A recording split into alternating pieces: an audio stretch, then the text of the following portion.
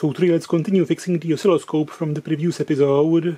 I already fixed a lot of problems in it, and now I'm trying to fix the high voltage power supply, which also generates the heater voltage for the CRT. It's using a DC heater voltage coming from a rectified and smooth winding on the high voltage transformer. And I noticed the heater voltage is fluctuating and quite unstable. It should be 6.3 volts and it's fluctuating anywhere between 4.2 volts and 6.1 volts. So I decided to test and replace the capacitors in the high voltage power supply control circuitry and the heater voltage smoothing capacitor. And this lower part of the board is the brightness control, which also has the Z input going into it. And the high voltage power supply control circuitry is just the top part of the board. So let's start changing and analyzing the capacitors. And of course the board is hard to remove. I would have to resolder a lot of wires around it. So I might actually end up just snipping the capacitors out and soldering the new ones to the pins. Let's remove this one, for example. Let's leave a couple millimeters for the testing and a lot here for soldering of the new capacitors. This is an old polyester capacitor made by Tesla. M47 means 470 nano, 160 volts, and the date code says it's 82. The capacitor is sort of peeling and falling apart. Measuring the capacitance, and it's actually very close to 470 nano. It's 511. Checking it for a leakage current. It blinks and no more light. This one actually doesn't seem that bad. Now let's try to ring test it with the primary of this transformer, which has a very high Q factor, and it's going to show 15 rings. I have another 470 nano capacitor here, and this one shows 22 rings. This one has a higher Q factor or lower dissipation factor. So I'm not going to put these ones back. I will replace them with these 470 nano 250 volt capacitors. The other old one is measuring lower. This one was measuring higher. And this one is spot on actually. One more, also very close. I'm soldering the new capacitors on the pins of the old ones. And of course you have to scratch the living hell out of the pins to solder on them. They're oxidized. Cleaning the shavings using my toothbrush, and of course when I was a kid I hated toothbrushing. As a child I wanted my freedom to stop brushing my teeth. But now I'm glad my parents didn't give me this freedom, because now my teeth would be completely rotten. This is the lazy way. Of course some soldering enthusiasts might be getting seizures now, but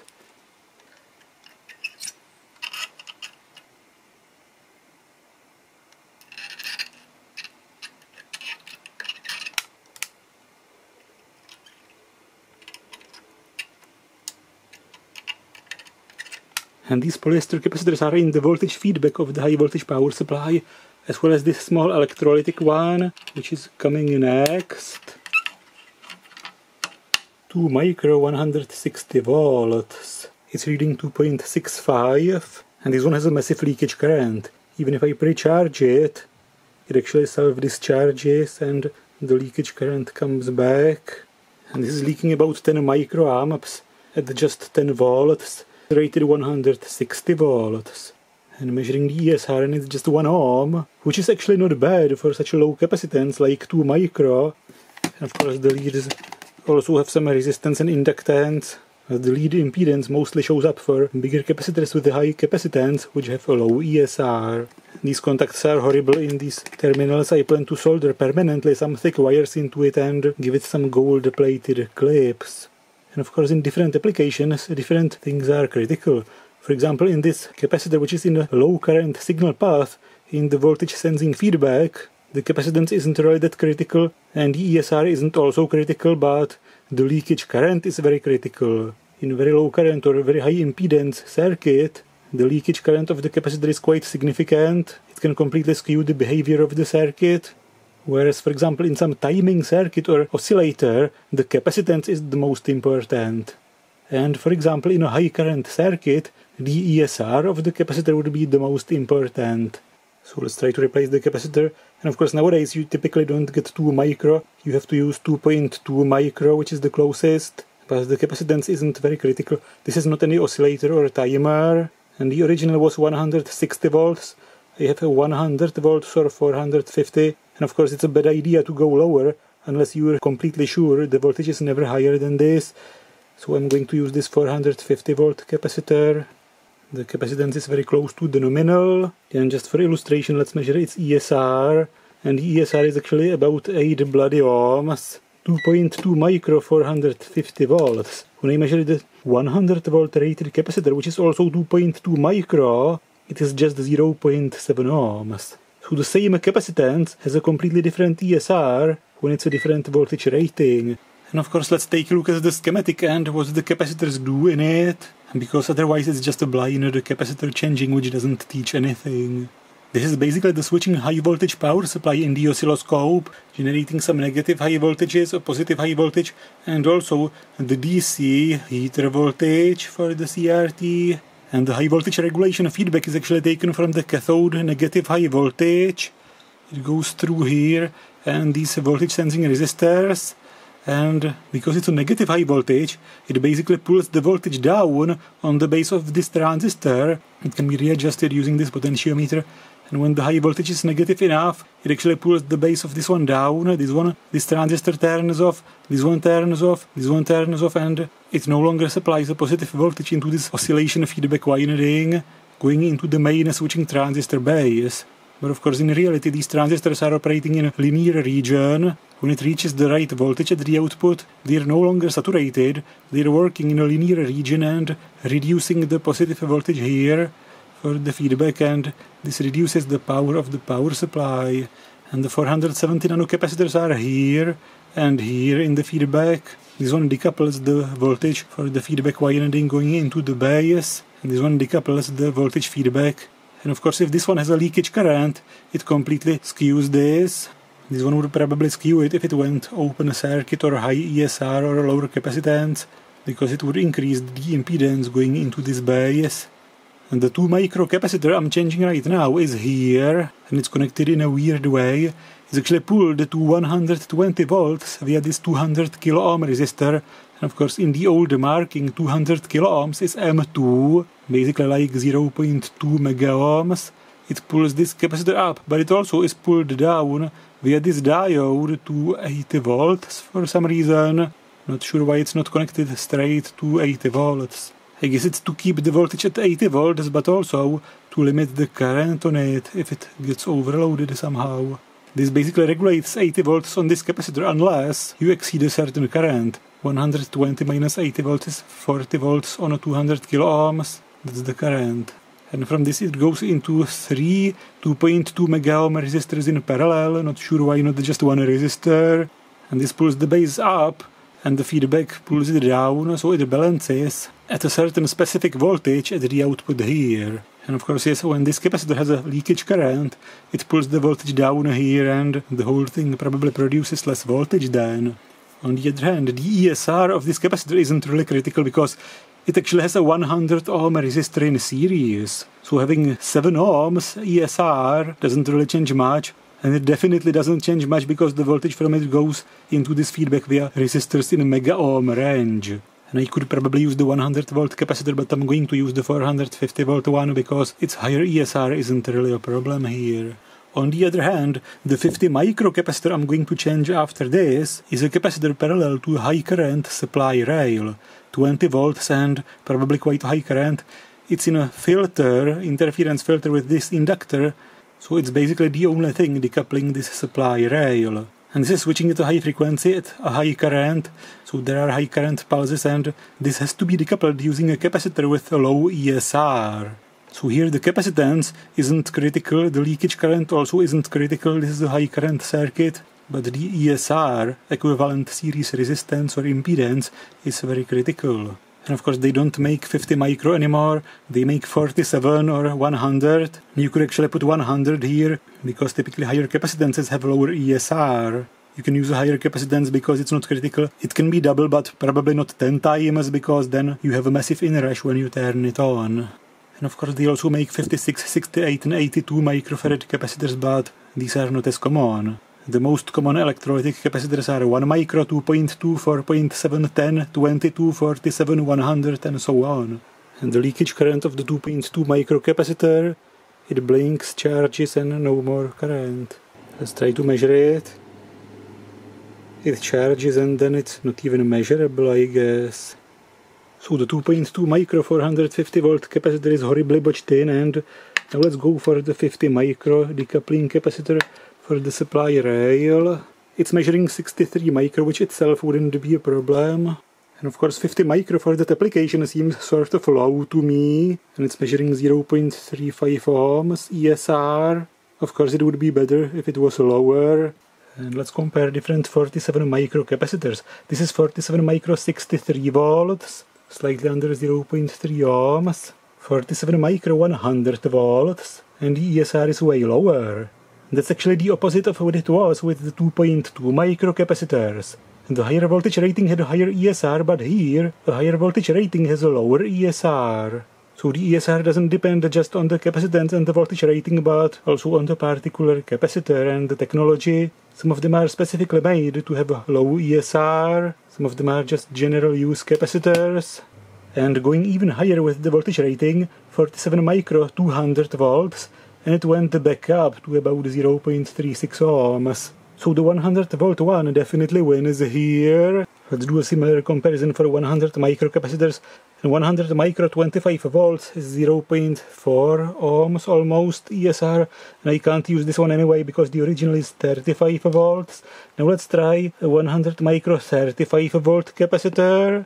And it's just about 60-ish milliohms. Very low. Let's go even higher with the voltage rating, 100 micro 63 volts, and the ESR goes back up. So yes, typically a higher capacitance has a lower ESR, but there is really no specific correlation between the voltage rating and the ESR. A higher voltage rating can have both higher or lower ESR. And these 47 micro capacitors are reading just 43. Well, I can just stick a 100 micro into it. That's properly botched, and now let's progress to the capacitor smoothing the heater voltage, which is here. Here it's basically the secondary 1 ohm resistor, the bridge rectifier, the capacitor and the heater. Here is the capacitor 500 micro 10 volts, reading about 600 micro, and it seems that these old capacitors don't lose capacitance. Very often the capacitance is actually higher, probably because the aluminum oxide layer in it is getting thinner as it deteriorates. And this also causes a leakage current, but of course in some cases over time it reforms in operation if it's connected via a low impedance to a voltage. If it's connected to a voltage via a high resistance or impedance, then the leakage current keeps pulling the voltage down.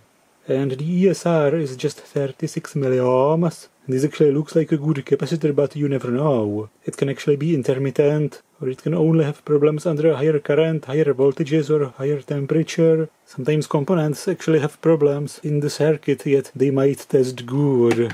Testing components isn't always easy. I'm not putting it back, it might have some hidden problems. Let's try to find a replacement. The closest is 470 micro. This one is 16 volts, and it's actually showing the same ESR. 470 micro 35 volts actually has a way higher ESR, and another 470 micro 35 volts. This one has just 27 milliohms ESR. As you can see, two capacitors, the same capacitance and the same voltage rating, but each of them has a different ESR, like 4 or 5 times difference.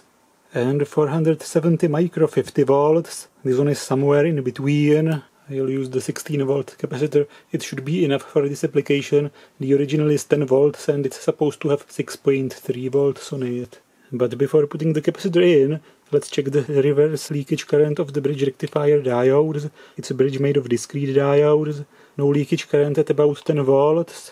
Measuring the forward voltage drops of the diodes, 570-ish millivolts. This one as well. The third one as well. And the last one. And this one is actually 508. One of the diodes has a noticeably lower voltage drop than the other three. And of course this is tricky. Is it a normal variation or is it a sign of some problem? You never know. Sometimes testing components isn't as easy as finding a completely dead shorted component or open circuit component. Sometimes the values are just a bit drifted, a bit higher leakage current, higher ESR, a slightly different voltage drop. You never know if it's normal or a sign of a problem or if it's enough to stop the machine from working properly. Here are the 4 diodes. And of course this bridge rectifier has a very low impedance going in because it's connected to the low voltage secondary via 1 ohm resistor. And it also has a very low impedance at the output because it's loaded by the heater of the CRT, low resistance and even lower when cold. So he had to desolder one of the secondaries of the transformer from it, and he also took the socket of the CRT. Otherwise it's not possible to measure the diodes, because when both the input and the output of a bridge rectifier is connected to a low impedance, it effectively puts all 4 diodes in parallel, 2 going one way, 2 the other way. To measure them I had to disconnect it. Sometimes it's not possible to measure components in a circuit. But for now let's assume the small differences in the voltage drops are not a problem. Let's put the new capacitor in, let's reconnect what I have disconnected and let's test it. Maybe after the replacement of these 5 capacitors it will work. This one measures 472 micro. I have to prolong one of the leads. The capacitors botched in, quite a laparoscopy, and whatever you disconnect for the measurements, don't forget to reconnect, putting the socket back on the CRT, and there is a key, yet actually the center is a smaller diameter, and it still allows it to be put on the wrong way. This is the right way, I guess.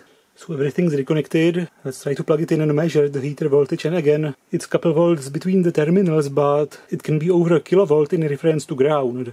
So I'm floating the meter here in a dodgy way again, and powering it.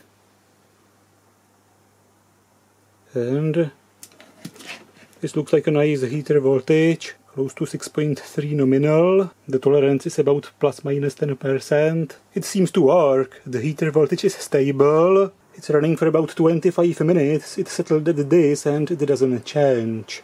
Of course there is a potentiometer to adjust it, but this actually changes the heater voltage and the high voltages proportionally. So I'm not sure I want to turn it. The heater voltage is close enough. And of course changing the high voltage also changes the sensitivity of the deflection of the CRT.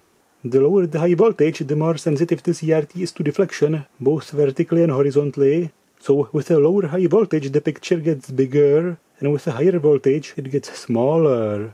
So changing the high voltage can throw off all the time base and voltage calibration per division. Well, for education let's actually try to turn the potentiometer. I can always turn it back where it was, looking at the heater voltage and setting it to the original value. Now I'm putting 1 kHz into it at half a millisecond per division, and you can see it nicely aligns with the divisions, so the time-based calibration is right. Now turning the potentiometer up actually makes everything shrink, both vertically and horizontally. I don't want to go up too much, and turning it down, and everything is bigger now, both vertically and horizontally. Turning it up, down, up, down.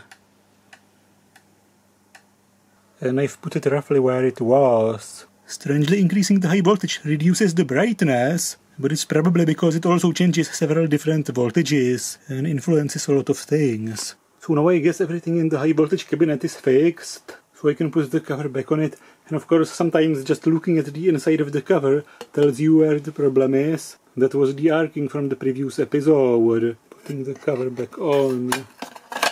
So now the brightness control finally works properly, and it's quite bright. It's actually not a worn CRT, but I still have to fix the synchronization. It only works now in the TV mode, and only in one polarity.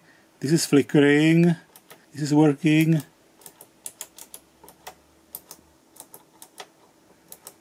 Automatic, nothing. Low frequency, high frequency. Only works in the TV mode still. What looked like a bad brightness potentiometer ended up something completely different, a bit more laborious to repair, but I'm not complaining. It could have been the CRT, the high voltage transformer or multiplier, but even these things could be probably fixed. The CRT can be replaced, I could probably rebuild the high voltage multiplier, and the transformer probably isn't in resin. It's not a super high voltage because it uses the multiplier, so even the transformer probably could be rewinded. What I like about these old things is that just about everything can be fixed in it. So that's it for today, and in the next episode let's fix the time base or synchronization. And of course, if you made it that far, please consider supporting this channel on Patreon, subscribing or using the thanks button, because making these videos is bloody laborious and it takes a lot of time.